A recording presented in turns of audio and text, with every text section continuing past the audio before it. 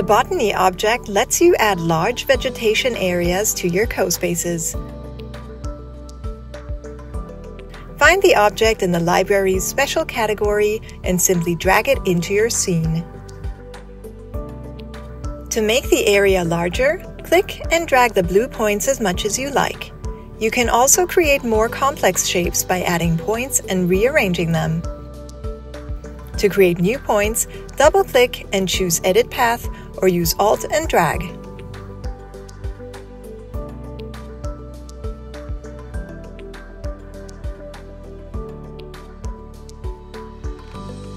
Open the Material tabs to change the colors of the different elements.